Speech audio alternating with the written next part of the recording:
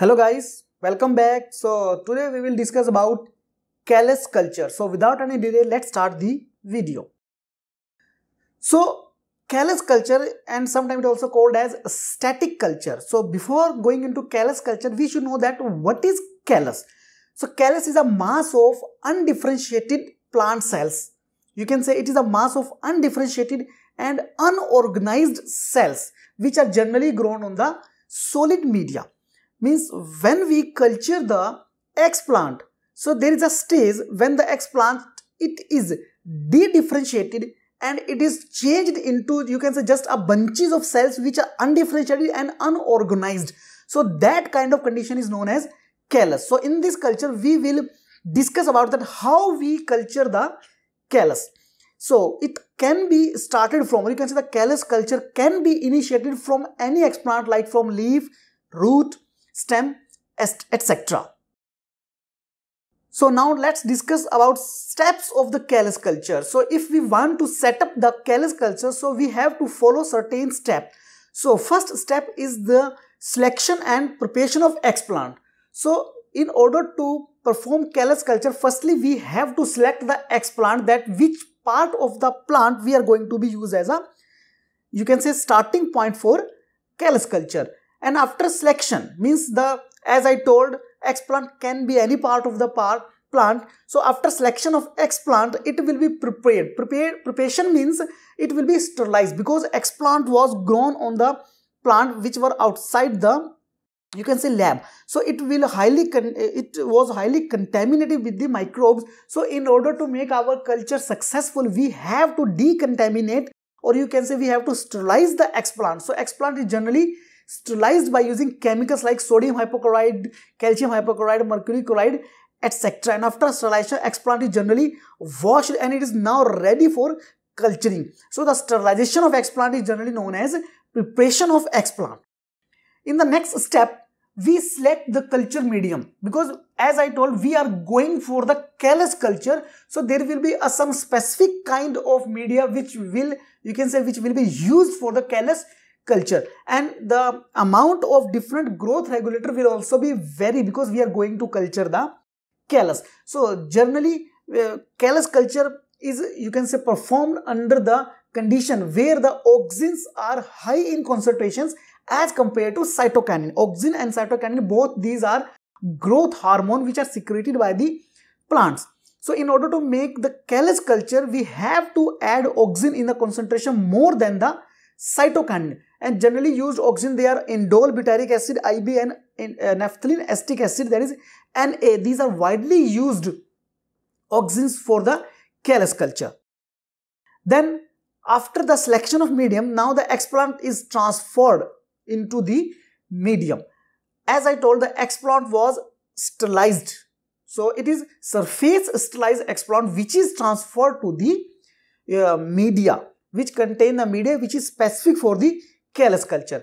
And after transfer of eggplant, the next step will be incubation. Means we will incubate our eggplant with the, you can say, this Newton medium into the incubator, and the conditions will be differ from species to species, but generally we incubate at 25 to 28 degrees centigrade, and there will be a dark cycle of 12 hours.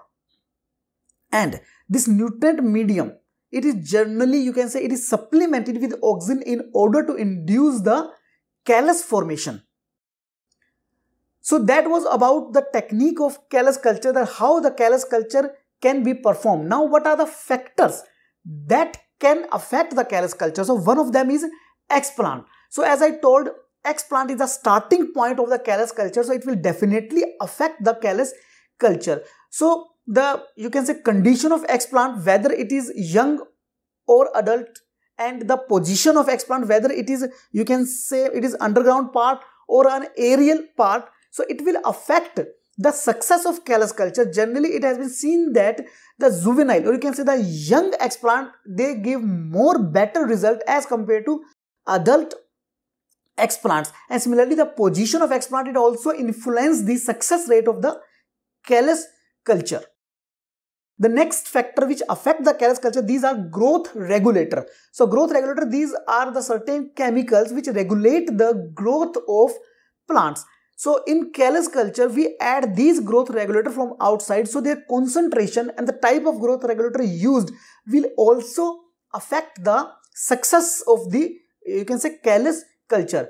Generally, the auxins at high concentration, they induce the Callus culture. The strong auxin like 2,4-D and 2,4,5-T, they induce the Callus formation.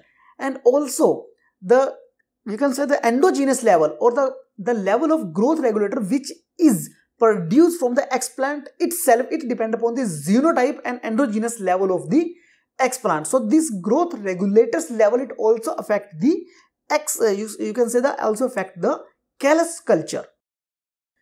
The next, that is light. So light, it also affect the Callus culture, because some plant they require, you can say, long light and some require the long dark periods. Similarly, temperature is also one of the factor which also affect the Callus culture. Generally, you can say we use the temperature of 22 to 28 degree centigrade.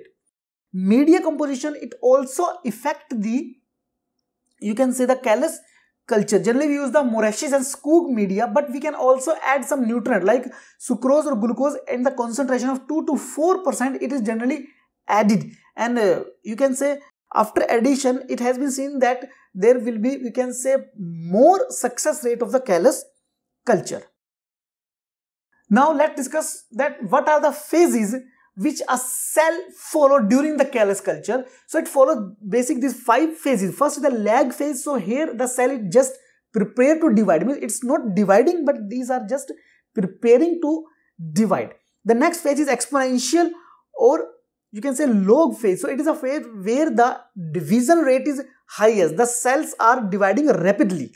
After that, it is followed by the linear phase, in which the cell division, it slows down, but the rate of expansion is still increasing. After the linear phase, there will be a deceleration phase where the rate of division and the elongation, it is start decreasing. Means now the cells, they are start declining. Their division rate is start decreasing. After that, there is a stationary phase, which is, you can say, in this phase, the number of the cells and their size, it remain constant. Means they are not dividing, the number remain constant. So these are the 5 phases which is followed by the cells under the Callus culture. Now, what are the applications of Callus culture? So as I told, we can make the complete plant from the Callus. So one of the applications of Callus culture is that complete or whole plant can be produced from the Callus culture. Secondly, we can also study the effect of certain chemicals on the Callus, and we can also study the biosynthetic pathway of various metabolic process by using the trace element in the culture. Means by labeling the element and, you can say, inoculate them into the Callus, we can particularly study the biosynthetic pathway. And we can also study, or you can say, the Callus culture. We can also use the Callus culture for the production of secondary metabolites. So secondary metabolites, as these are the chemicals which are not primarily required by the plants, but these are produced as a defense mechanism. So we can also use the Callus culture for the production of secondary metabolites. So that was all about the applications of Callus culture. So see you in the next video. Thank you very much.